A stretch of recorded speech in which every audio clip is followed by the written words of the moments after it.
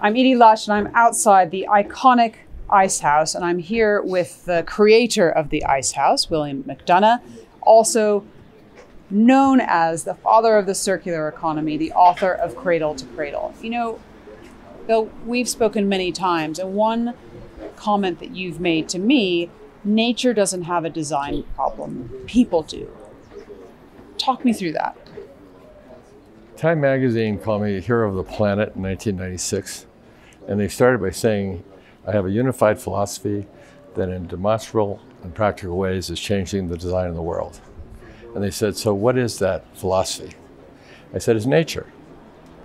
Nature doesn't have a design problem. So when we think about nature, we have waste as food. So everything is in cycles. So if we emulate that, we'll be improving our own design.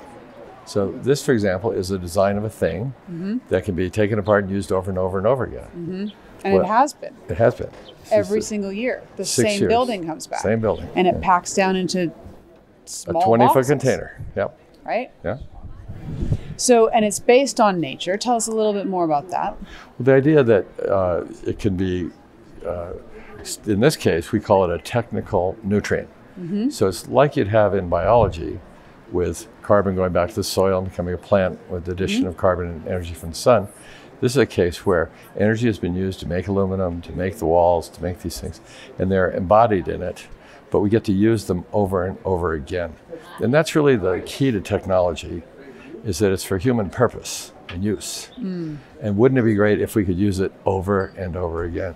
Because nature gives us sources of material. Humans have to make them into resources. So we can't say nature's full of resources. Nature's full of sources. We take them and then we turn them into resources so we can use them over and over again. I don't need to go back to nature and destroy it to get more material. Why aren't more people doing this? I will not name names, but I've heard stories up and down the promenade of companies that have built entire edifices for January, Davos, which was then canceled due to COVID. They had to dismantle the whole thing and throw it away. That's a loss of money to them. Yeah. Why aren't more people doing what we're doing here? It's an odd thing about humans that we have a difficult time discovering the obvious. So what you're describing is obvious. Wouldn't it be better not to have to tear all these things down, throw them away? Because the obvious thing is that away has gone away. We used to throw things away. Where is it? Right? Now that we see the Earth from outer space, there is no way.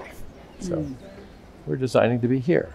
And you know, this building actually has cultural references in it, because if you see the cornice, and then you see the other buildings here in Davos with their cornices, so it's part of a family. So it's not some thing random from outer space. Drop down. It's actually, it looks like a Swiss watch, that's inside out. What are the new features that are here this year that are unique to because it does evolve. It is like nature, it evolves and it responds. And based on our experiences over the last few years, you've added a couple of extra things this year. Well, we've had the privilege of being supported by SABIC, which made the materials here that they've donated, and they're the sponsor of this physically. And SABIC has now developed a solar collector that's made from very thin materials that low embodied energy that are solar collectors. So we've put solar collectors on it. So this is now solar-powered ICEhouse. I love it. Yeah. I love it. You know, this is like a wrapper, a packaging for humans. Right. Consumer packaging is something that I know that you care a lot about. Here's the fact that I found that is really extraordinary. 90% of materials end up in landfills or natural ecosystems. Consumer supply chain accounts for 45% of global emissions. Surely this needs to also go away, this fact, right? Well, the opportunity is so immense that when you think about it, people have been trying to deal with these issues, and we call it extended producer responsibility. Take responsibility for what you're making and where it goes next and so on. So we talk about designing not just for end of life, because that scares children, but we talk about designing end of use. Right. And once you start designing for end of use like this, what's the end of this use? Well, this week, I finish using it. Yeah. Well, what's the next use? So I design for next use. So this building is not designed just to be here for Hub Culture for a week, 6 years ago. We're going to use it every year. So design for next use. And I think that's what we can look at all these things. So we're designing packaging, and we know that it will either be recaptured as polymers that are valuable or metals, or it should be safe enough to go to the biosphere without any contamination or microplastics and things. So that's a design philosophy. It's cradle to cradle. And we can apply it at every scale, from the molecule to a building, to a city, to a planet. And so it's like a fractal. It's self-similar at every scale. So as you bring up packaging, if you want to say, well, let's do packaging. This is human packaging. This is human packaging. See? Clothing is packaging for humans. So packaging has the same issues whether you package a human or a banana. You know, it's all one thing. And so you use the same philosophy of waste equals food and just reuse everything. How hopeful are you?